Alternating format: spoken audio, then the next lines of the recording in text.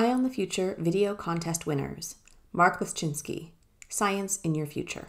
Leschinsky speaks to the camera, standing next to a mannequin dressed in a hazmat suit. Hi, my name is Mark Leschinsky.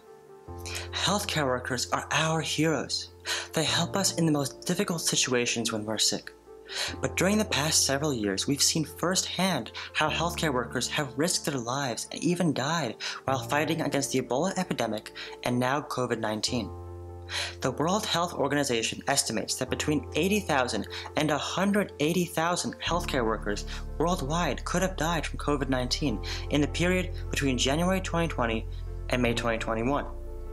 And that's why the invention in the future that we owe to healthcare workers is a better hazmat suit, one that can save their lives. When I was just 8 years old in 2014, I saw how healthcare workers were risking their lives to care for patients with Ebola, and so I decided to do something about it. 8-year-old Leschinsky sews pockets into a hazmat suit. Leschinsky accepts an award. I invented a self-disinfecting hazmat suit for healthcare workers, which I then received a United States patent for in 2016. U.S. patent number 9,392,824 B1, July 19, 2016. Figure 5 of the patent shows a suit with liquid pockets in the arms, legs, and chest, a squeeze bulb on the right side.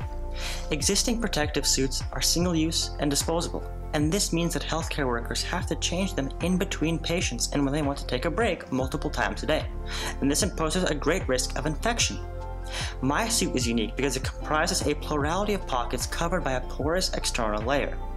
Each pocket contains a disinfecting solution, such as bleach, and applying compression to the flexible chamber of the pocket, Leschinsky squeezes the bulb and liquid seeps through the outer layer of the hazmat suit. such as by inflation of adjacent inflatable chambers, causes pressurization of the disinfecting solution and forces the solution to flow from the pockets across and through the porous external layer and ultimately spread over the external surface of the garment to kill pathogens.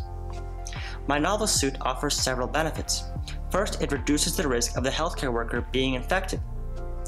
This is because the healthcare worker does not have to touch the suit multiple times as would be in the usual one as compared to this new invention.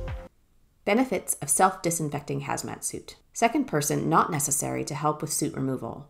This eliminates risk of that person becoming infected. Because suit will be disinfected and free of pathogens, working time in suit could be extended. Problems with existing hazmat suits. 1. Healthcare workers get infected with viruses despite wearing conventional hazmat suits.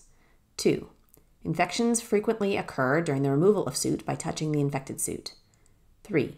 A second person, a partner, is needed to help the healthcare worker remove an infected suit. 4.